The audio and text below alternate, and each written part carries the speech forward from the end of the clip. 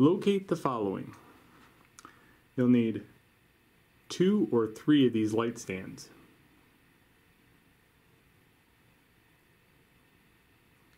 You're going to need 2 of these knuckles.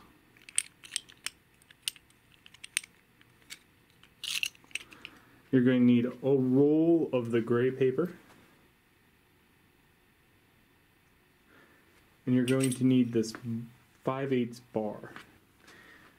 And the bar must be longer than a roll. Okay, once you find all that, then I'll show you how to put it together. Alright, first thing, put your knuckle on. Make sure this goes out the back just like that, and you just tighten it. Now you'll see that this is not level, so you'll want to loosen it enough so you can rotate this. So now I can rotate that, correct. Yep, so it just should be just like that. Repeat it on the other side, but make sure that it's pointing this way. Just like that. So now you have 2. You have one pointing that way and one pointing that way.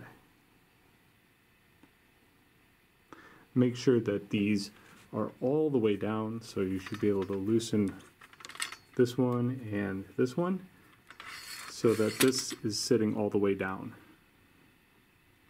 on both of them, and it should be even across. We need to slide that bar into those with the roll of paper. And it needs to be toilet paper over, not toilet paper under. So adjust that so that it comes off the roll just like that.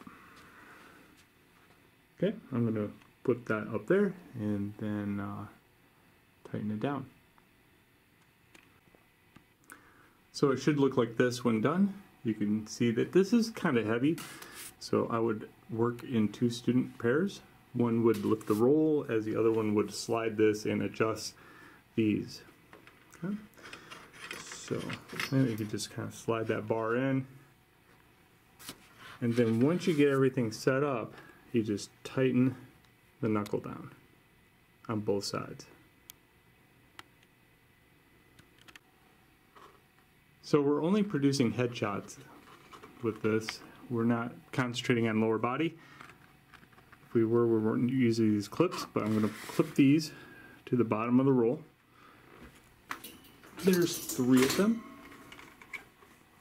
You'll have to locate the clips in the toolbox.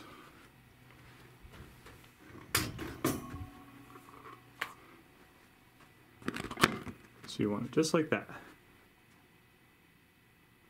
Now what we're going to do is make sure that these are loose and raise this whole apparatus in the air so it's nice and even, and then tighten them back down. Again, you might want to work in 2 student pairs, one on each light stand, until you get it raised up in the air. I'll show you what it looks like here in a sec.